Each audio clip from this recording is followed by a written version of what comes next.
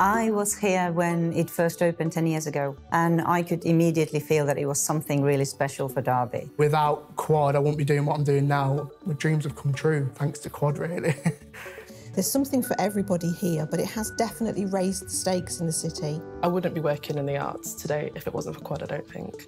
The food is excellent and the staff are great. I don't like it, I absolutely love Quad. It is absolutely ingrained within the soul of Derby now, and it's quite hard to get involved with Quad and not end up with a smile on your face. It's a window onto another world. It's very much a community cinema, I think. It is my favourite place in Derby.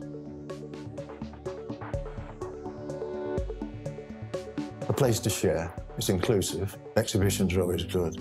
And this is the hub of Derby's creative centre, really. You're made to feel welcome here, and everybody is.